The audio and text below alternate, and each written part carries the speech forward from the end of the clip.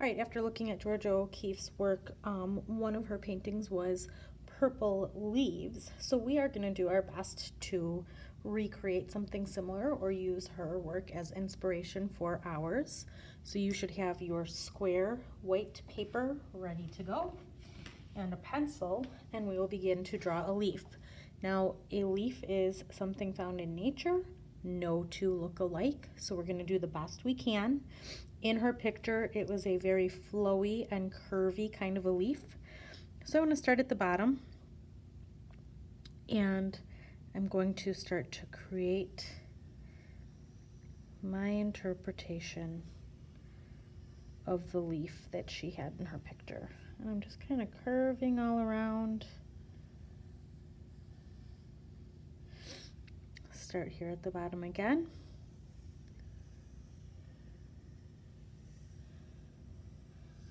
And again, no two need to look alike, but she had these soft and gentle curves.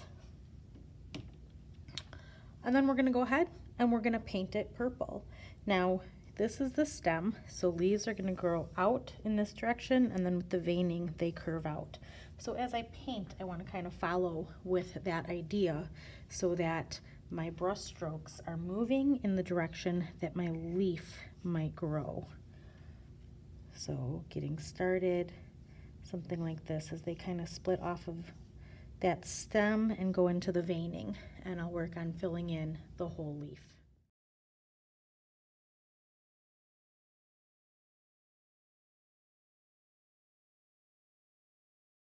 All right, at this point, I am going to stop and I want to let my leaf dry.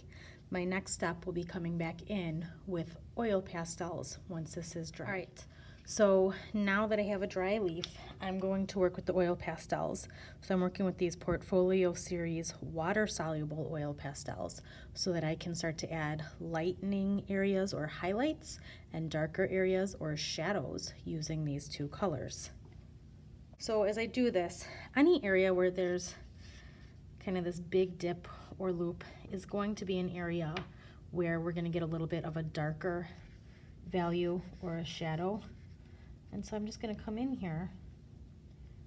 I'm going to work with this, kind of creating almost a V off of those curves.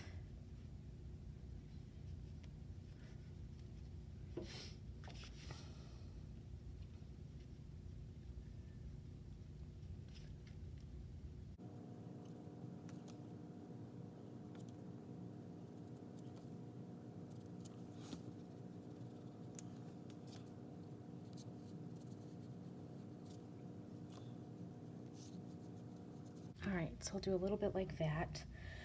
Then I want to really start to lighten some areas and create some folds and creases and wrinkles into my leaf. So I'm going to do that with my white. And those lighter areas and darker areas can come right together.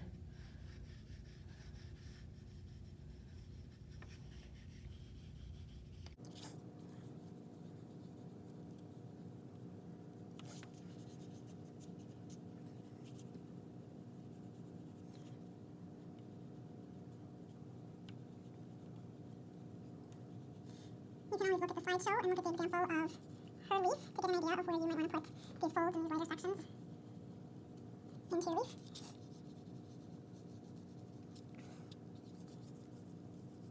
Right. And then there is the veining, and that is the stem coming right through the leaf.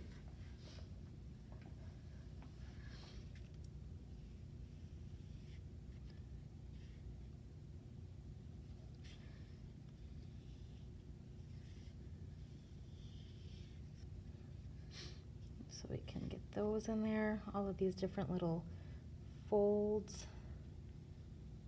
are usually created by various veining in the leaves. So something like this. Now, what makes these oil pastels unique is that they are water soluble. So I'm going to get my brush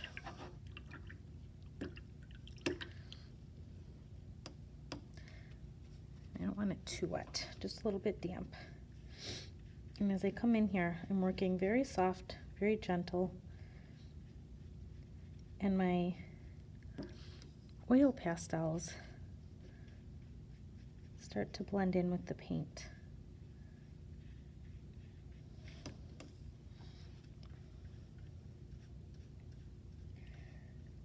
I do a little bit of this with the blue,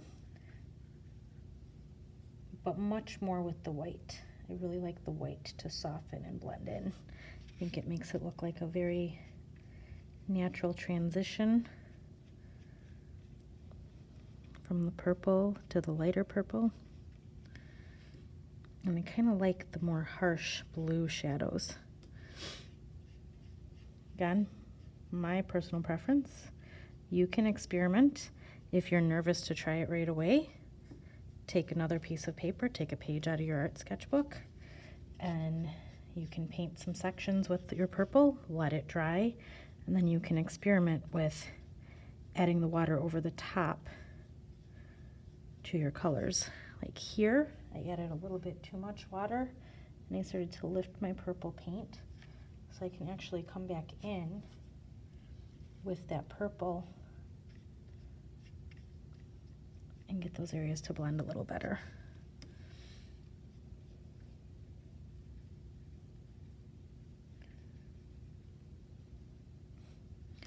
And I'm not pressing really hard when I do this. I'm lifting my brush and just kind of dragging the very tip of it right over the white, back and forth, smoothing it all out. Kind of this zigzag motion helps it dissolve and really kind of works the water into the oil pastel.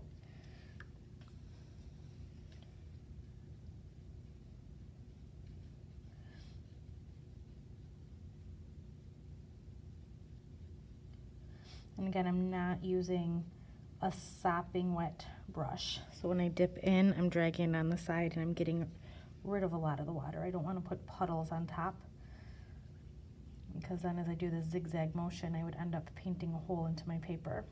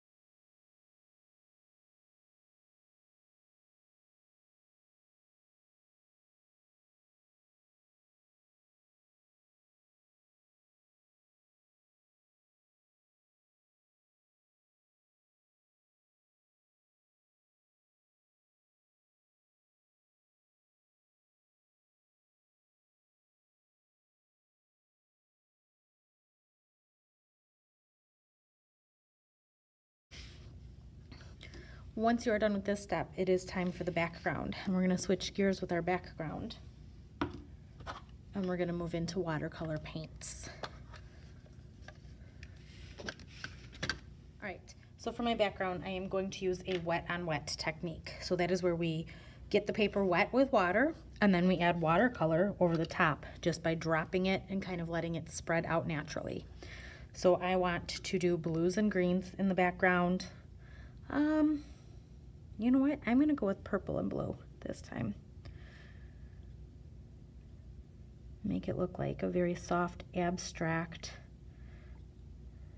So I'm getting my paints ready by adding droplets of water. And then I'm going to work in a small section at a time. And what I do is start to just drop water on the plate, on the painting, goodness, spread it around.